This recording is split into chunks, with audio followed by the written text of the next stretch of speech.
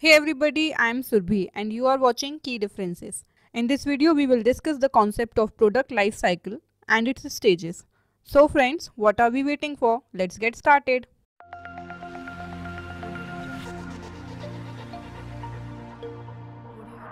We all are aware of the fact that no product can serve and satisfy the needs and wants of the consumers for an indefinite period of time.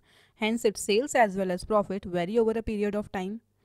In simple words, product life cycle is the lifespan of the product in relation to its demand. Product life cycle refers to the time horizon when the product is launched in the market until it is removed from the shelves. When a product takes entry into the market, it has a life cycle that manifests its journey from being new to old and obsolete. That is from product development to withdrawal or eventual demise. Management and marketing expert use it as a determinant to decide the right time to increase advertising, reduce price, redesign packaging, and make changes in the existing strategies. It describes the stages through which most of the product passes from its introduction to its ultimate removal from the market. There are 4 stages in a product life cycle, that is introduction, growth, maturity, and decline. These are the stages that a product can possibly experience. The life of the product depends upon the capacity of the product to meet consumers' expectation. Hence, it stays in the market as long as it satisfies its users. The product life cycle can be long for some products and short for some other products. That is, some product may fail instantly, while some products survive for a long term in the market. So, not all the products passes through all the stages as they fail at initial stages itself. Further, there are 4 aspects on the basis of which product life cycle is characterized. These are sales volume, amount of profit, level of promotional effort and expenses, and degree of competition. Talking about the introduction stage, this is also known as take-off stage. At this stage, new product is ready for sale for the first time in the market. Or we could say the product is introduced to the market, so the consumers are unaware of the product. So there is slow response from the consumers and the company fetches low sales and negligible profit. To overcome this, heavy expenses in advertising in the introduction of product is done by the company. And at this stage, the customers who buy the company's product are innovator customers who always like to try something new.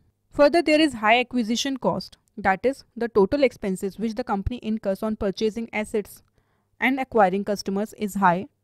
Also, there is minimal competition or absence of direct competition, and because the company is not yielding profit, the company suffers financial losses.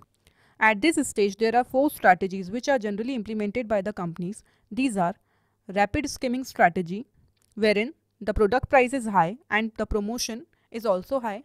Next, the companies also go for slow skimming strategy, wherein there is high price and low promotion. The company may also opt for rapid penetration strategy, wherein the price of the product is low but the promotion is heavy. Lastly, the companies can also go for slow penetration strategy, wherein the product price and promotion both are low.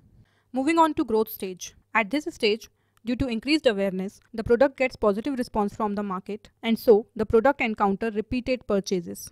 It is a period of rapid market acceptance and so the product undergoes major improvements, that is, new features are added to the product, as a result of which number of customers increases and there is rapid climb in sales. Consequently, the profit follows the sales and there is greater competition as new companies take entry to the market. Further, the company also develops an effective distribution network and makes entry to new markets. The different strategies which are implemented by the companies at this stage include addition of new features, changing style, selecting new channel of distribution, reduction in price, and increasing promotion. Moving on to maturity stage. At this stage, the competition intensifies. That is, there is cutthroat competition in the market between the firms and the market gets saturated. Further, there is decrease in the prices of the product and this happens due to competition and innovations in technology. The product encounters peak sales or the sales continue to rise but at a decreasing rate. So there is a slowdown in the sales growth and as a result of which profit is stabilized or starts to decline. Further, there is low customer acquisition cost, that is, the company do not have to spend much for acquiring customers and the company attempts to maintain the market share. Moreover, the maturity stage is divided into 3 phases, that is growth maturity, stable maturity and decline maturity. Growth maturity is when there is decline in sales growth rate, stable maturity is when there is a stable sales and decline maturity is when the sales starts to fall. At this stage, the strategies used by the company include improvement in the quality of products, broadening the product line, increasing the usage of the product among the customers by adding new features and utilities, forming new buyers, and devising effective promotional and advertising programs. Coming to decline stage. At this stage, the product begins to lose its customer appeal and sales drift downward. Gradually, the product is displaced due to entry of some new products in the market or change in the buying behavior of the customer. So there is sharp fall in sales, and from the company's end, there is reduction in the promotional expenditure in an attempt to reduce the amount of losses.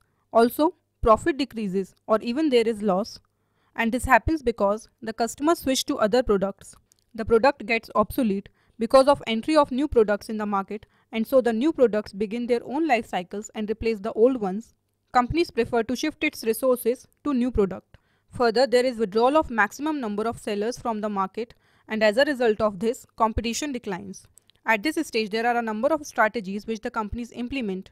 These include improvement in the packaging and design of the product to make it more attractive, introduction of economy packs for reviving the market, effective production and marketing programs, cost control, and abandoning the product. So friends, this brings me to the end of this lesson. I hope the concept has been clear now. I hope you liked this video, and if you did, please do give it a thumbs up and share it with other people. Also, if you are new to this channel and wanna get more such useful videos, consider subscribing the channel and also hit the notification bell next to the subscribe button so that you are notified every time whenever a new video is uploaded on this channel. And if you have any queries or feedback for me, feel free to leave in the comment section below. Until next time, this is me Surbi signing off.